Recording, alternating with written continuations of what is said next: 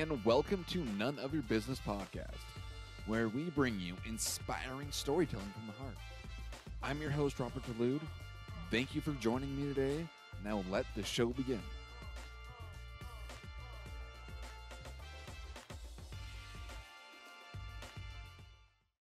Hey guys, real quick, just go over to YouTube and subscribe to the YouTube channel for None of Your Business. Make sure you subscribe to the podcast and share it with a friend. But most importantly, please go leave a rating and review either on YouTube or Apple or wherever you can. All right, guys. Thank you. I love you. Now enjoy the episode. Well, if you are ready, then we will I'm go. ready. So, welcome, Drew. I got Drew Manning on, who is the fit to fat to fit to fit to fat. I probably got that mixed up. But so who are pretty you? good. And what do you do? That's pretty good. Yeah. So most people know me as the fit to fat to fit guy, which I started in 2011. So that was my idea of gaining weight on purpose as someone who has never been overweight a day in my life. And I was a personal trainer at the time. So I wanted to gain a better understanding of what it was like to be overweight because my clients were overweight and I had never been overweight. And I couldn't understand why it was so hard for them just to follow the meal plans and the workouts. Like for me, it seemed so simple and easy, but they tended to struggle being consistent. And so anyways, I went on this journey to better understand why is it so hard for people to just, eat less food and work out. And I did this experiment where for 6 months, I let myself go completely, no exercise, ate a standard American diet, put on 75 pounds in 6 months, and was truly humbled and realized just how wrong I was in my approach to helping people. And I didn't understand it before. I didn't understand how much of transformation is mental and emotional until I did that first experiment. Mm-hmm. And so my eyes were opened, learned a lot of valuable lessons. And that's kind of where I kind of made a name for myself because the story went viral. I went on like Jay Leno and Dr. Oz and Good Morning America and The View, wrote a book, and the book Fit to Fat to Fit became a New York Times bestseller. And then from there, created a TV show called Fit to Fat to Fit as well, where we put other trainers through this process because it was so impactful and powerful. And I came out of it so much more empathetic. And so that's what most people know me as. So let's talk about the empathy side of it. Mm-hmm. Like, what have you learned? Yeah. So the first lesson I learned was, I went into my first Fit to Fat to Fit experiment thinking it was all going to be physical. I'll eat this many calories. I'll eat this much food. I'll gain this much weight. And then I'll lose it all, right? And I started to realize as I was doing this, how much of it was mental and emotional, both gaining the weight and losing the weight.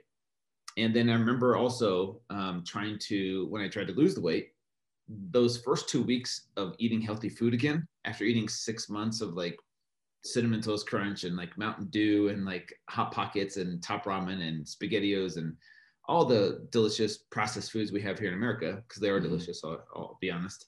After gaining the 75 pounds in 6 months and doing that, I remember eating healthy for the first time, and it sucked. The food didn't taste as good. My body kind of fought back against me and almost wanted the unhealthy food more than the healthy food because I had been feeding it that food for so long.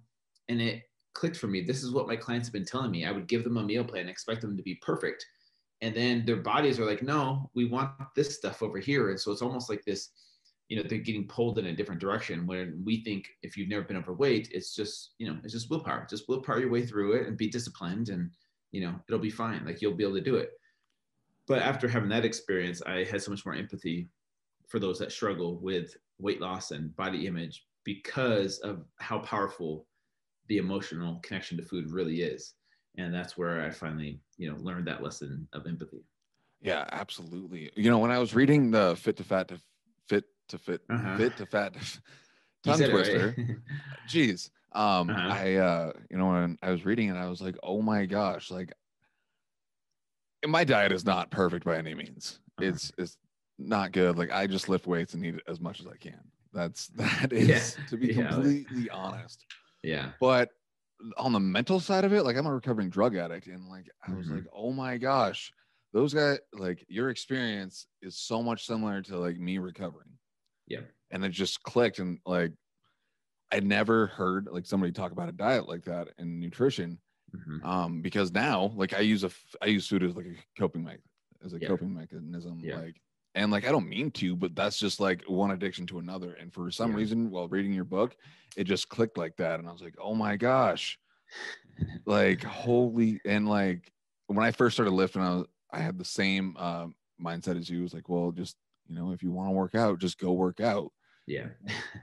Like, overweight people are just lazy, and like Yeah. I would build resentments towards people Yeah. and doing that. But definitely reading your book and working out on a regular basis, like my mindset has changed. So one, I appreciate you Thank you. writing that. Like, it helped me a lot. Yeah, I appreciate that, and thank you for sharing that. I didn't know that, but I think it's really powerful. I think there's different types of addictions, and I think that all addictions cover some type of pain, and that's what people don't realize. And food can be an addiction because it does probably cover up some type of pain for most people, because they don't, for some people, they just don't reach out towards drugs. They're like, no, this stuff is safe, it's legal, so I can eat all that I want. But then they're doing the same thing as drug addicts are doing, because they're numbing some type of pain or distracting themselves from the pain of life or whatever they're going through. And food becomes those little dopamine hits that they get throughout the day, multiple times a day. And they're like, oh, well, at least I don't do drugs. And it's like, it's very similar. That, I work with people that, with that struggle with weight loss and food addiction sometimes. And it's a very similar mechanism in the brain of what's happening, of what they're doing to themselves, even though it's, it might not be the exact same chemical reaction as drugs do, but it's a very similar reaction, and it's very hard to break because food is still legal. And it tastes really, really good, and we need it to survive. You need food. But yeah, I have an issue with people when they look at people, when I used to be the same way. I used to be judgmental towards people who were overweight. Like, dude, just eat less food and just work out. It's the same thing as going up to a drug addict and being like, dude, just stop doing drugs. Why don't you just stop doing, like, it's not that hard, just do it. It's like, yeah, I would if I could, but it's not that simple. Very similar with food addiction. And that's why I'm trying to, through these experiments, is bring more awareness of the importance of empathy for those that struggle, and the importance of how much of a mental and emotional journey this is for them to break free from this. It's not as simple as just willpowering their way, because willpower doesn't really work for most people. I'll be honest with you, it really doesn't. So anyways, thank you for sharing that and letting me talk a little bit about that. No, of course, thank you. So now, like, you did the fit to fat to fit. Now you're doing it again. Yeah. What have you learned what have you learned different this time? What are some new lessons, or some lessons that you brought into this? Yeah, good question. So I kind of went into my second journey a little bit cocky, thinking, oh, I've done this before. Yeah, it's going to be hard, but I got this. I know what to expect.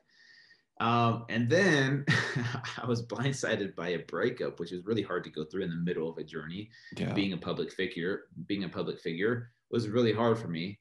And that's where I developed a new understanding of the power of emotional eating. Because before, I was eating the food. Yeah, it tasted good, but I was eating the food to gain weight, right? That's kind of part of this journey. Eat the food, gain the weight. After going through a really hard breakup, which left me sad, lonely, and depressed, food, specifically Ben and Jerry's ice cream, which is delicious, and some wine and some other like chocolate that I had, it became this emotional thing where I couldn't deal with the pain of being sad and lonely. So in those moments of eating Ben and Jerry's ice cream, there was this temporary relief from the pain that I was feeling in my life. And those little dopamine hits that I would get from the ice cream, for me, honestly, was worth it in the moment. I'm not condoning that behavior because it's not healthy behavior, but I understood it at a deeper level because I actually went through something that caused me to emotionally eat, which made me temporarily feel better. And that what I'm saying is I understand better why people gravitate towards that, because sometimes in life there's uncomfortable feelings or emotions that we have to deal with. And it's so much easier to gravitate towards like ice cream or wine to numb that pain instead of deal with it and face it, because it's so uncomfortable. We are a society of comfort.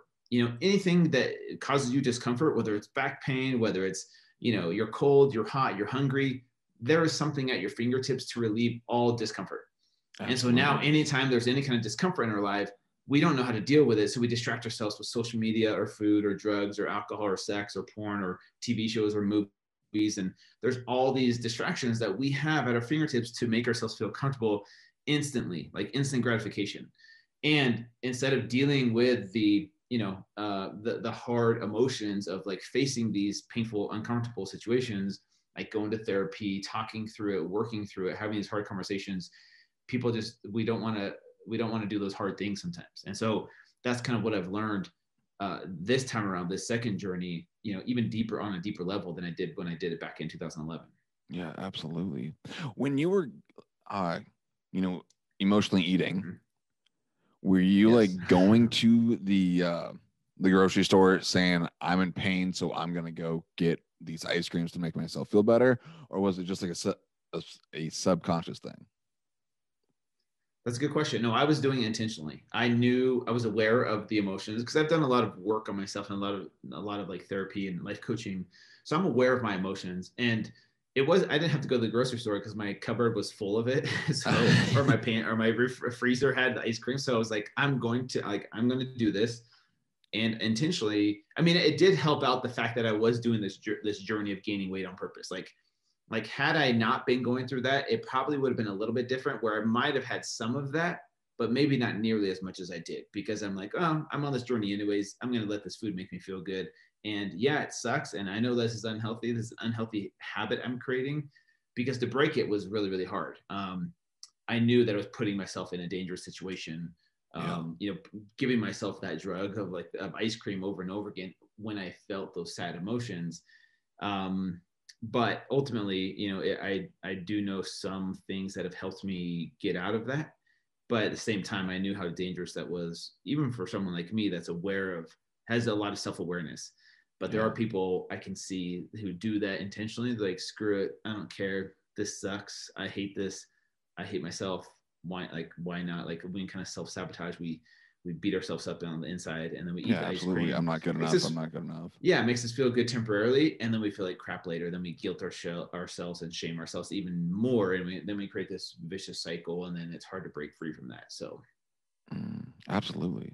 mhm, Absolutely. I can agree with that a lot.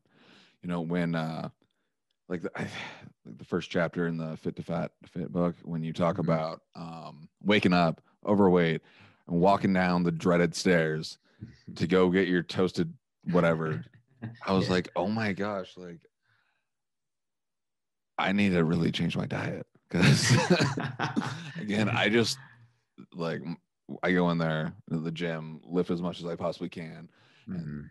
like I picked up bad habits. Like when I got sober, I was like less than 130 pounds, so I was like, I just need to eat everything Yeah, yeah. to gain weight. And it's getting better through the years, but Mhm. by any means, it's if anyone who's listening to this, especially my old personal trainer, she will tell you, my diet is terrible. Um, Yeah, but it's just your book was really relatable to me, and I appreciate that. thank you. So Thank you. I appreciate that. yeah, of course. When you're not, being a personal trainer, being a father, like and pre-COVID, Yeah, yeah, I pre-COVID. yeah, like what did you do in like your free time? What are some of your hobbies? Oh, that's a good question. Back before COVID, I'd love to travel, whether it was for business or for just being just for pleasure, whatever it was. I love traveling. But for my hobbies and stuff like that, I would say, I live here in Utah. Lots of hiking, lots of beautiful scenery out here. I'm not a skier. I didn't grow up in Utah, so I didn't grow up skiing or snowboarding. So for me, um, yeah, I don't. I'm not like, I can go and do it, but it's freaking hard. Um, but yeah, I'm a big like movie watcher. I love watching movies. So going to the movie theaters was way fun. COVID kind of ruined that a little bit. Yeah. uh, let's see what else. Hiking, biking. I took up biking just recently. I'm not great at it, but it's faster than walking, so that's Yeah. good. And then I listen to a lot of podcasts and books on like Audible, or listen like while I'm multitasking. Yeah, absolutely. Mhm. What are some books that you would gift to someone? Man, there's so many. But like, to name a few, I would say like the very basics. The first one would be, if they haven't read it yet, the Four Agreements. I think every human should read that to understand these four agreements and what causes you so much suffering. Don't take things personally. Don't make assumptions. Always do your best. Be impeccable with your word. These four, agreements that can make a huge difference. And once I read that book and learned it, I was like, okay, this is a very powerful lesson for me, not to take things personally, because, we live on social media. People take things personally all the time. And we get so upset when someone disagrees with us on social media and, has a differing opinion than us, heaven forbid that someone has a different opinion from us. But anyways, Right. another good one that helped me is Daring Greatly by Brene Brown. That's a really good one that helped me overcome a lot of guilt and shame. I think a lot of men struggle with guilt and shame because we're taught to man up and be men and be manly. And then when we have things that we, make mistakes on, we don't know how to talk about it. So we just kind of suppress those weaknesses and those feelings so that we can be more manly, but ultimately it eats you up inside. And I think it can break you. It broke me. So those are a couple that I would recommend. And then one more that just popped up is Ego is the Enemy by Ryan Holiday. Kind of like helping you be aware of when your ego is involved and how much your ego causes you to suffer. You know what I'm saying? Yeah, absolutely. I love Brene Brown's Mm-hmm. TED Talk, The Power of Yes. Vulnerability. Yes. Absolutely love it. The Four Agreements, love that book. Love The Mastery of Love. Yeah. I had Dom Miguel Ruiz That's a Jr. good one too. Um, Oh, cool. last summer, which that was like super cool for me.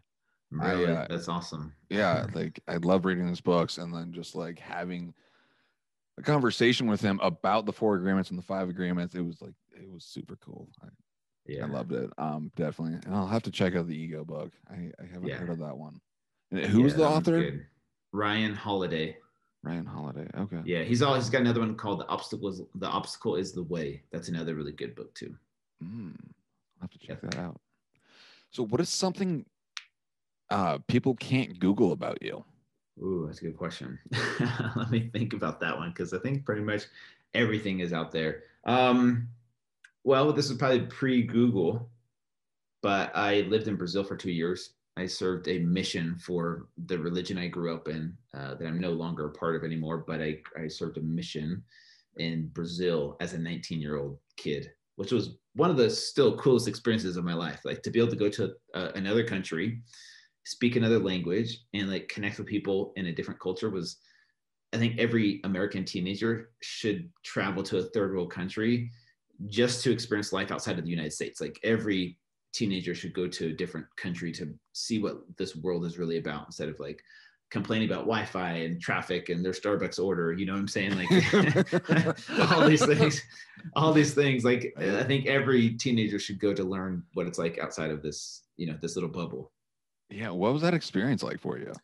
It was way cool. Honestly, I was really scared. I used to be really shy, and this kind of brought me out of that shell of being really shy because I had to go talk to people as part of like my job. I had to connect with people and talk to them, and then speak it in another language.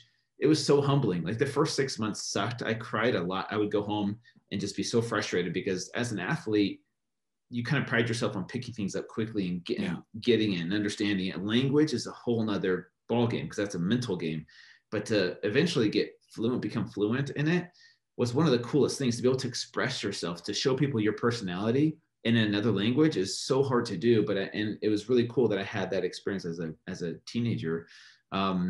And so, yeah, the people, the culture, the food, the music, everything about the country of Brazil was so, I adored everyone that was there, and the culture, and the people were so nice. And man, it's just a breath of fresh air. And I haven't been back since, to be honest with you. I need to go back to Brazil, but I loved it. That would be super cool. Yeah. Yeah. It Maybe was when cool. COVID's over, Yeah. I can go to Brazil. Exactly. Yeah. Exactly. Oh man. Anyways, I'm so over talking about COVID with everyone. I know. I know. I bet. Yeah. So, but go back to like your 14-year-old version of yourself. Mm-hmm.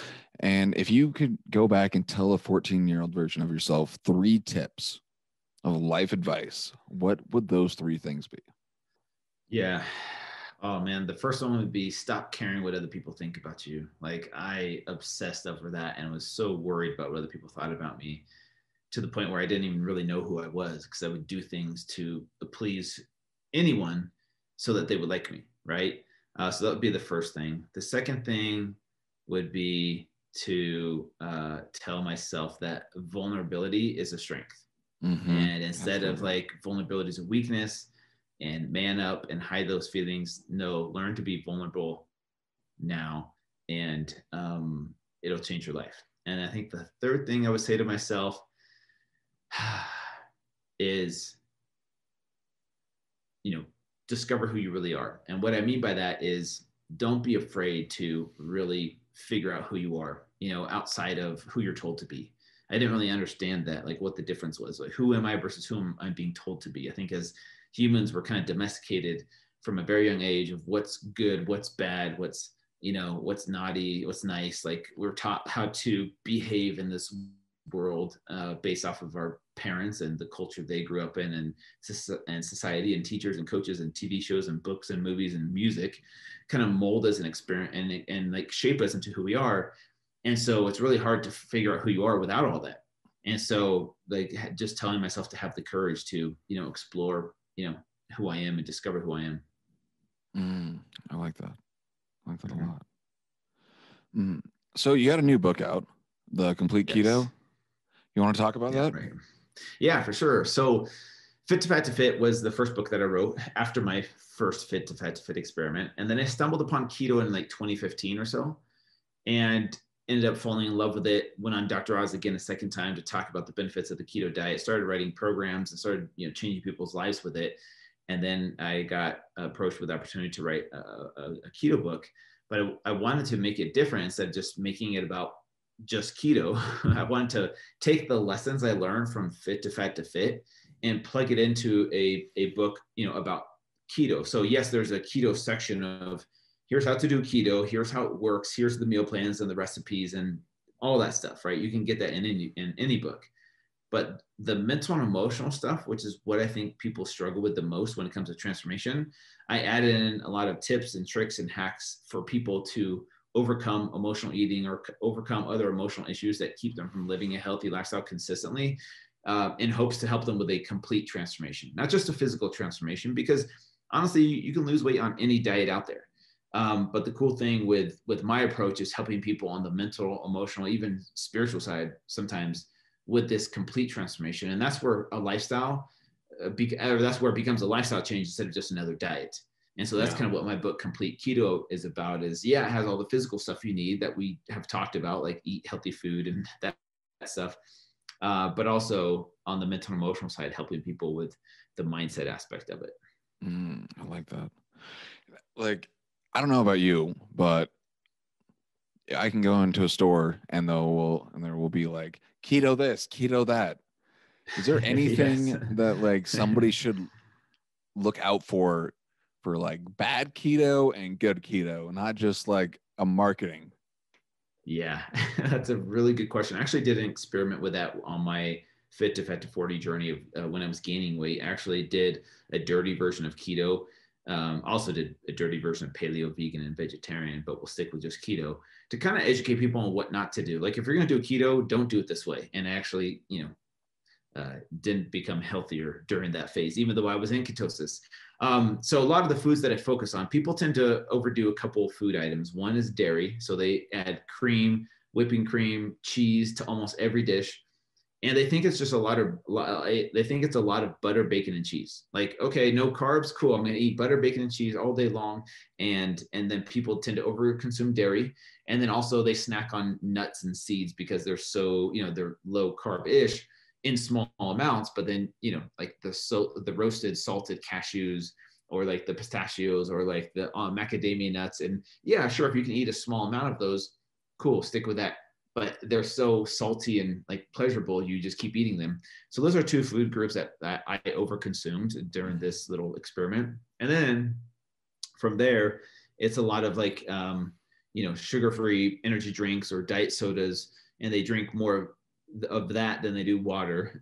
So like all these other chemicals in your body probably aren't going to help you. I'm not saying artificial sweeteners are like awful for you. I have them every once in a while, but yeah, not all the time. And then the other things are the keto products that you see at the store: breads, tortillas, waffles, pancakes, cookies, donuts, ice cream, like all the keto stuff that exists out there now because of these marketing tools. There's a time and place for those things. The problem is that people gravitate towards those comfort foods because they're like, well, I have to have a cookie. I have to have ice cream. It's like, okay, now I'm going to get a keto version of that, which has twice the amount of calories because it's got more fat in it. And so now you're now you're eating all these processed, keto treats. And before you know it, you're like, oh, well, I'm still in ketosis. It's like, yeah, but you're not losing weight. You're not losing fat. You're actually gaining weight. Probably you're gaining fat and you're not becoming healthier. And so if you are going to do keto, that's why my book, Complete Keto, is a good place to start because it's a whole food approach. All the recipes in there are dairy-free and nut-free. Not saying you can't eat those, but just limited quantities. And stick with mostly whole foods. Sure, there's maybe like once a week have like a piece of keto cake and see if it tastes good. It probably isn't even as good as the real thing. So, save that for a special occasion. But that's kind of, how I demonstrated not to do keto. Absolutely love it. Love it. Mm-hmm. And is it on Audible? It is on Audible, but the only problem with Audible is you can't see the recipes in there, or like I don't read off the recipes on Audible. Fair enough. So you're missing out. Yeah, you're missing out the recipes and the meal plan structure when you get the Audible version. But you could get Audible and then just listen to the book part and then skip ahead to the physical part in the book where it's just the recipes and the meal plans. Perfect. There you go. Mm-hmm. When people are looking for a personal trainer, what are some things that they should look out for? That's a good question. I've been asked that actually. For me, I prefer someone. Well, first of all, let me tell you a quote, and it's by Theodore Roosevelt. He says, "No one cares how much you know until they know how much you care." And so, if you're someone that's looking for a trainer, see and feel how much you feel they care about you, and do they even care about you other than, hey, I'm going to help you lose weight. Leading with empathy is really important for me. And this is why I'm trying to create a new breed of trainers. I created a Fit to Fat to Fit certification course for other coaches who want to be part of this movement that want to lead with empathy. There's some training that I've created, this curriculum to help trainers become more empathetic. And so someone that can lead with empathy, someone that it doesn't necessarily need, they didn't need to be overweight at some point in their life. I think that's beneficial though, because they have a better understanding for the most part, not all trainers, but for the most part, they have a better understanding of the mental and emotional struggle that comes with actually losing weight versus someone that's been in shape their entire life might not be able to understand how hard it is for you, the person who's overweight, of the struggle that you're about to go through. You know what I'm saying?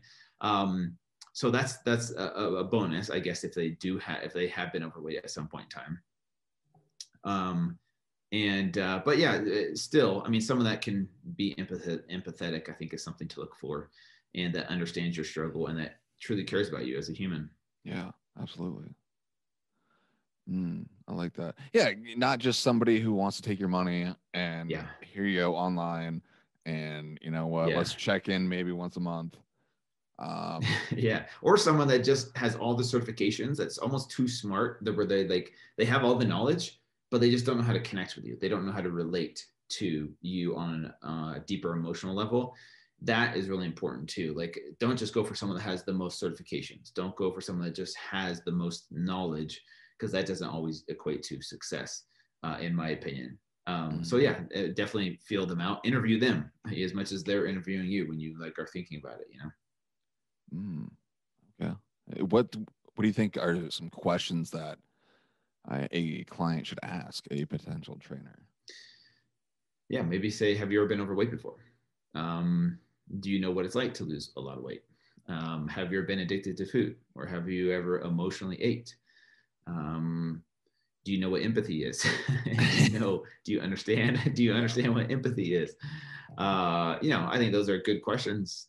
To be honest with you, I just made those up, but I didn't have a lot of time to think about that, so just threw that out. Yeah, that's why it's storytelling from the heart. Yes, exactly. So, Drew, now I got a couple last questions for you. Okay. One, where can people find you? Okay, super simple. Fit to Fat to Fit with the number 2. So fit, number 2, fat, number 2, fit.com. All my social media handles are all the same. Awesome. Okay. Right on. And where can they buy your books? Amazon. Amazon. Simple enough. Yep. Okay. Super simple. Now, what is your message to the world? Well, a few different messages. I would say because I work in the health and fitness industry, this world needs more empathy. The fitness industry needs more empathy, but this world needs more empathy, especially after what happened in 2020, how divisive things became. That's why I wanted to do this a second time, was because I felt like the fitness industry definitely needed more empathy, but seeing the divisiveness, the politics and race and the pandemic online, it if we truly could develop empathy and listen to understand people, this world would be a much better place. Instead, we're so quick to judge, we're so quick to belittle people, and not truly listen to them. I feel like it's making this world more divided. So I would say probably that. Love it. Right on, Mhm. Drew. Well, I appreciate your time. Thanks so Thank you much, for Robert. being on.